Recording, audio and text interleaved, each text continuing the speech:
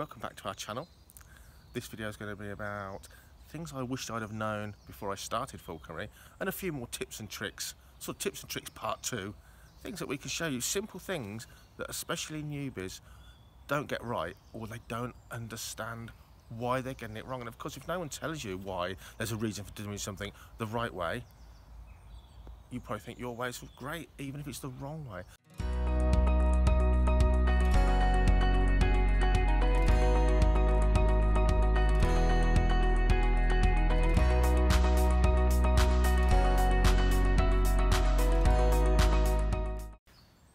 So we're actually just about to film a little bit for this week's vlog, but it's given me three things to work on off the bat. Tips and tricks, here goes. When you put your jesses through the anklets, the end of the jessie, the knot end, if that's what you'd like to call it, always goes through from the outside in, not from the inside out. It always wants to be sitting this way. And I see on social media, people say that to newbies, and the newbies say, oh, what difference does it make? Why? It doesn't matter. It does matter, or we wouldn't do it the right way, would we?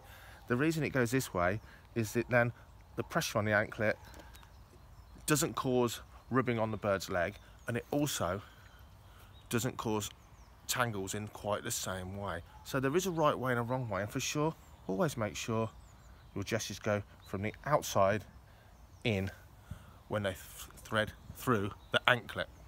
Number 2, using a clearance line. Always handy, isn't it? A couple of falconers knots. Always do a couple of falconers knots where you can. You've got a spare. Number 3, when you're winding up your clearance line or your lure line or unwinding them, there's a correct way to do it. Of course there is, because people have been doing these things for hundreds and thousands of years, and you learn things that work a little bit better, make your life a little bit easier. So if we are unraveling a clearance line, we're pulling it like this, as though it's coming off a spool. We're unwinding it. It stops it twisting and kinking. If we do this, the easy thing to do is this, isn't it? Pull it off the end. Or maybe it's not so easy. Pull it off the end. Not so easy because I've wound it up the correct way. So keep pulling it off the end like this. Like this. And what tends to happen is your line starts to kink. Now, if you're as old as me and I tell you it turns into an old-fashioned telephone wire, you'll know what I mean. For the younger ones, let's just say it becomes a royal pain in the butt. Now, if there's a right way to remove the line from your clearance line handle or your lure line handle, then of course there's got to be a correct way to wind it up. So this is the wrong way to wind it up.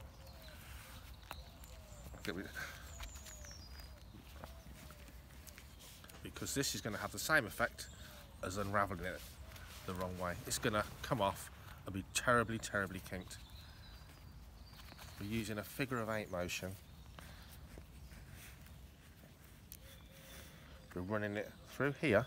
We're not running it under our feet to create tension and ruin our line with filth, muck and mud. A figure of 8. And of course, to keep it from, look at these kinks from how we did it incorrectly. And as we do this, we can roll the handle round so that the line is stored evenly on the clearance line handle. And now and again, turn the handle round, and it'll currently, look at all this mess here, all because, and it's going to form kinks, loops and knots, all because we unwound it the wrong way. Look at this mess, and this is what you end up with if you treat your line incorrectly. So always use a couple of falconers knots, whatever you're using falconers knots for. Jesses go through anklets from the outside in, and when you're winding line up onto a clearance line handle or a lure line handle, you're using a figure of 8 motion, you're turning the handle, and when you're unrolling, you're pulling it off the spool, not off the end. A bird should never know it's on its clearance line, but of course we don't live in a perfect world. Don't spike your clearance line into the ground, because if the bird does veer off course and you have to use a clearance line to stop its progress, you're not trying to go ping and stop it suddenly. You're going to pull its legs out of its sockets. You're going to feather it down so it lands gradually. This is not a perfect area for clearance line work, and we're only using it here because A, Zara's a trained bird, and B, I'm doing incredibly short clearance line work. So the clearance line wants to go in your pocket somewhere. That way it's secure and you can move and run with the bird and feather the line down. So, there's a nice fence there to fly her from for training, but I've brought a T-perch out here. Seems a bit silly carrying something when there's a perch there. If you train your new in training hawk, Zara, to a fence line, that bird, when you are out in the field proper and it's trained, will spend so much time trying to leave your glove to get to a fence on the hope it can come back for a bit of food. Use a training perch that's specific for that training. That way it won't see such things out in the field and bait towards them constantly, thinking, I'll go there, come back, get a snack. Zara.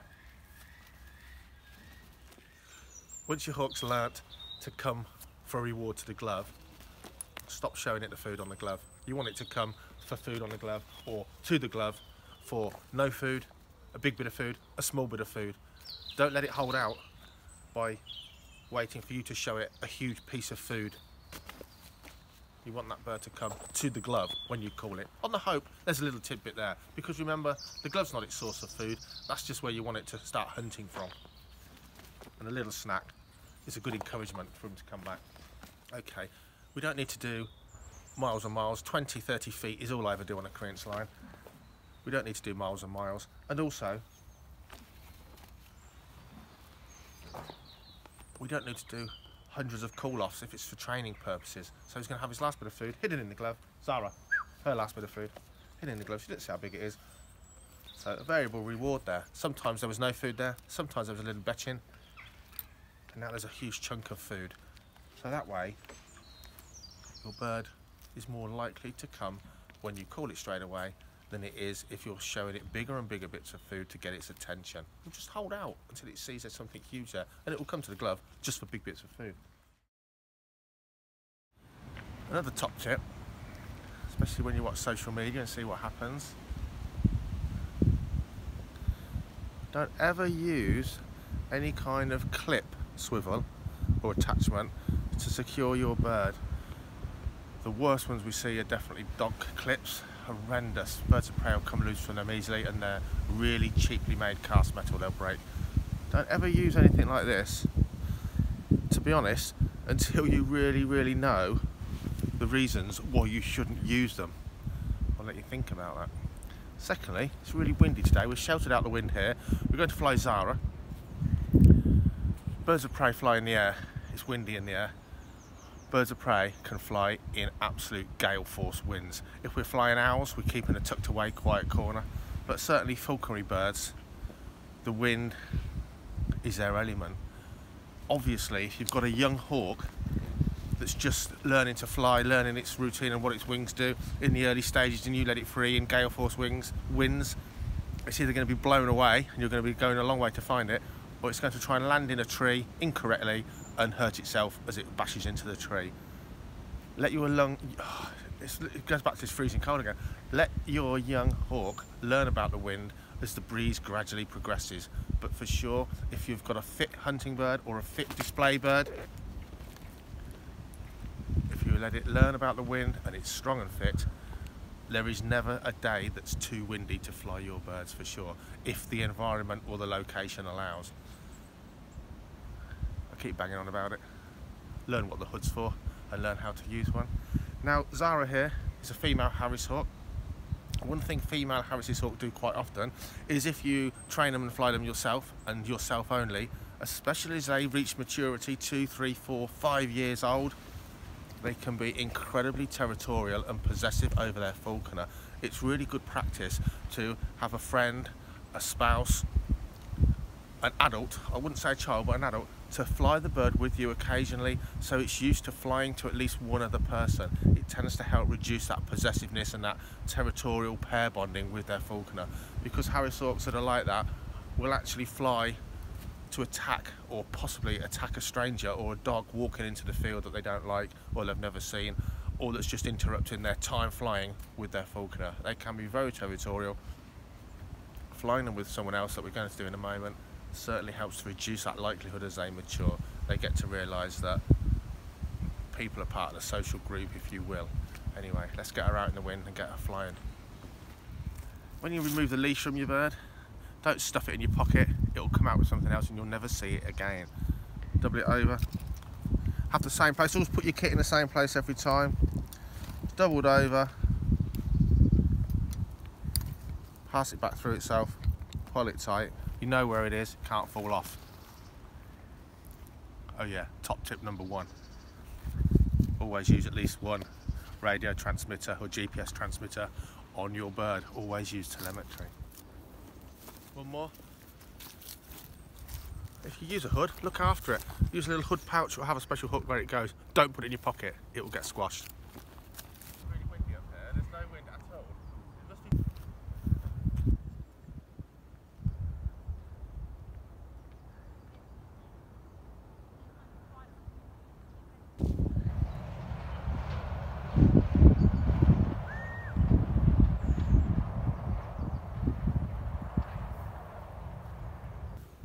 So if you're flying in the wind, be aware if your bird's coming back to you downwind, it's going to overstep the mark, headbutt you, crash. So call them into the wind or turn the whole angle of your body and the glove slightly into the wind as the bird comes into land, and it should follow the glove around and land into the wind.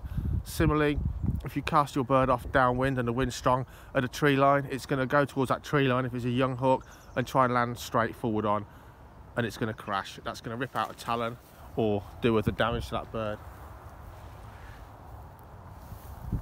You can see how rubbish the lift was there. If you're flying a hawk, a Harris hawk, red tail or goshawk, and this works exceptionally well with a goshawk. Hello Zara. This works exceptionally well with a goshawk for sure. During the training process, get your hawk accustomed to a recall lure. It doesn't even have to have feathers, it doesn't need to be very big. A lure that you can swing that always has a really good reward. Now if it's in the training stage, put half the bird's food on it for the day and use it at the end of training. That way it associates that lure with a massive reward. A bird that won't come back from a long distance, maybe it's preoccupied, maybe it saw an animal scurrying in the undergrowth, it can't see it anymore, but it doesn't want to give up looking, it won't come back to the glove. A bird conditioned to the lure will treat the lure very differently from the glove itself, and it will return super long distance to a swung lure. There's 2 tricks with this if you're using it in falconry. Number 1, always put a big reward on that lure. As soon as you shortchange that bird, the lure loses all its superpower significance, because if you use it correctly, it is your insurance policy to get your hawk to return. You've only got to shortchange your hawk once by taking the food off because you want to go on flying longer, or reducing the food to just a tiny bit. It becomes worthless. Always use a really big reward on the lure. As time goes on, yes, you can reduce that food piece on the lure, but if it becomes a tiny little reward, it will lose its significance, and once it does that, these birds never forget you'll have lost its superpower. The lure works like magic. I had a goshawk fly downhill after partridge. The partridge put in the other side of a canal, the hawk put in into a tree, and it was watching moorhens scurrying in and out of the reed beds.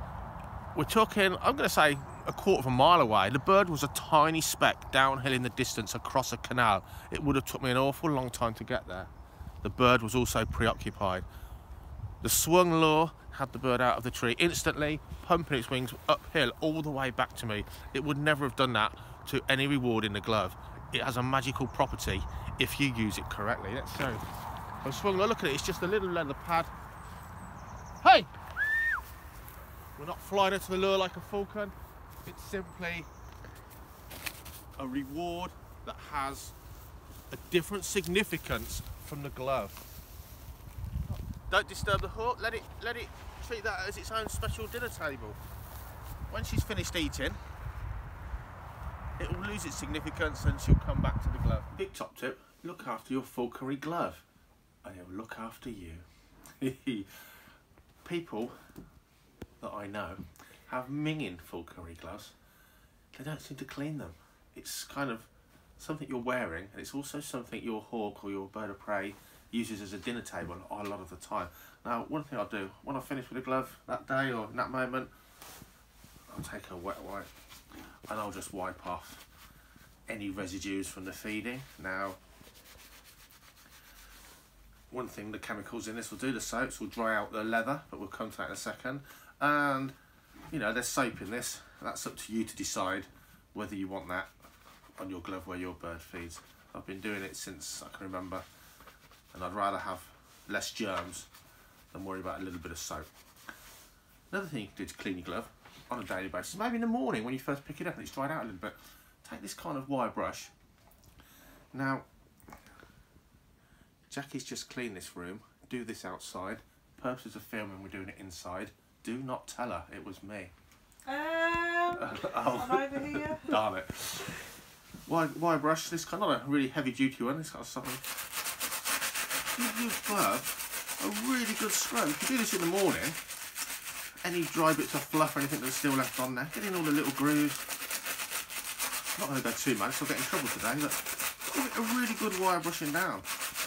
Gets off a lot of the stuff that's kind of in the nooks and crannies and that's maybe dried on. If you're feeding a lot of day-old cockerels, then you will know they are the messiest food you can probably use and feed. For the yolk dries like resin, the fluff gets everywhere.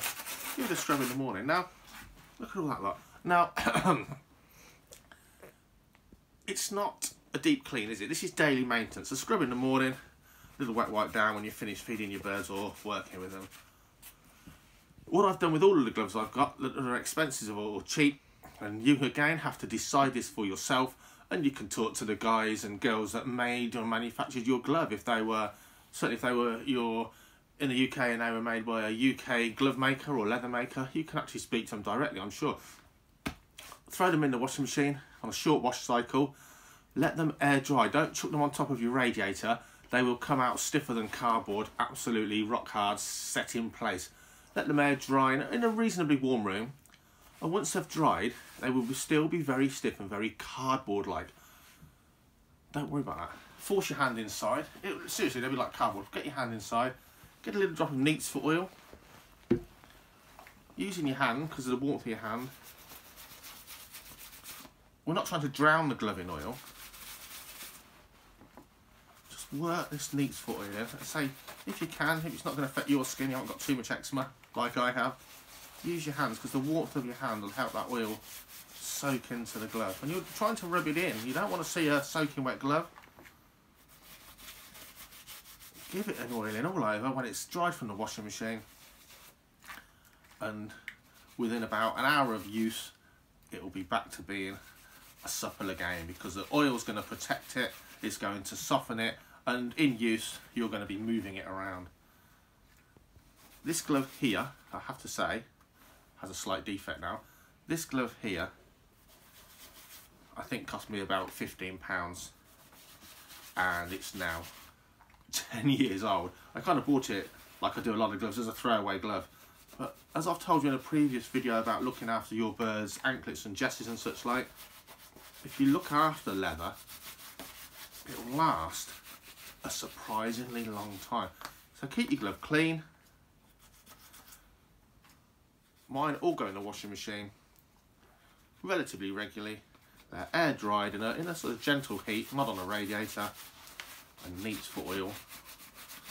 Worked in once they're dry, and that glove is absolutely back in action.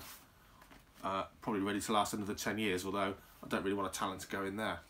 Now, any falconer worth his salt would go to great lengths to make sure their bird never bends or breaks a feather. And if it does, it's on you. People say, oh, well, it's, it catches so much stuff, it breaks its feathers when it's struggling with game. Nearly all the time that happens is because it's already damaged, bent or fractured a feather to do with your housing, your tethering systems. And that's just a fact. But at the end of the day, even the best looked after falconry bird is going to break or bend a feather occasionally, for sure. And if it breaks that feather and it snaps, there's nothing you can do to repair it other than imp the feather, which is for another video completely. But if it just bends a feather, which often happens, sometimes overnight the bird will preen that back straight, but if it's a serious bend like that, it's unlikely to straighten it out properly. And there's a simple way of doing this and fixing this instantly, but over time it will make that feather more and more brittle. So it's something you're hoping to do as an occasional thing. But a bent feather dipped into very hot water, not boiling, but hot water's usually not hot enough, very hot water, as an instant repair. Now, it's up to you, your health and safety. So I used to use an old-fashioned glass milk bottle, holding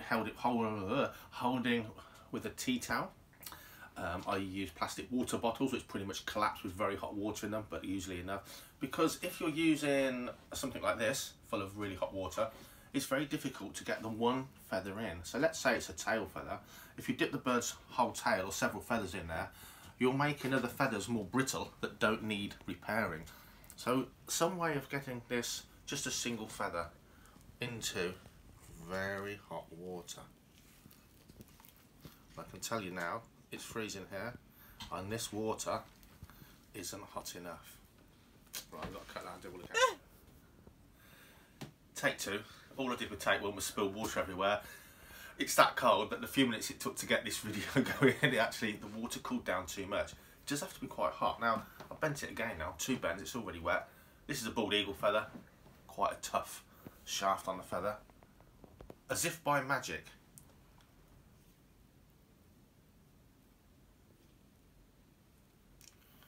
look at that. It is like magic. Try it on a molted feather if you've never done this before. It just pops back out, absolutely perfect. I can just feel where it was, but you can see it's not creasing on the crease anymore, 2 of them. Absolute magic. But it does over time, if you keep doing this, to make the feathers brittle, but it's certainly get out of jail for free on a bent feather. Interesting stuff. Now, imping feathers is something any falconer should learn about, but as I say, that's too detailed for this short video for sure. Now, if you are still using a leash that looks somewhat like this for your falconry birds, let's just make this up really quickly.